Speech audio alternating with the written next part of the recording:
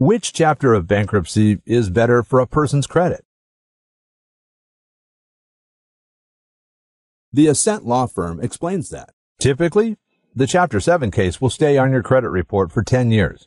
It is 10 years from the date you filed your case. I would not be surprised if, when you file your case, within literally a day or two, it shows up on your credit. It will happen very quickly.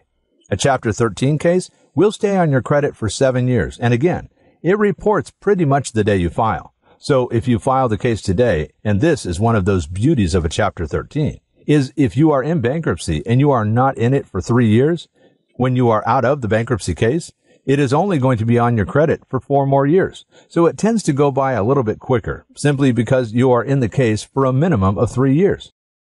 For a free phone consultation, contact the Ascent Law firm in West Jordan, Utah at 801-876-5875 or visit their website at www.ascentlawfirm.com. No matter what type of issue you face, the attorneys are here to help you through it.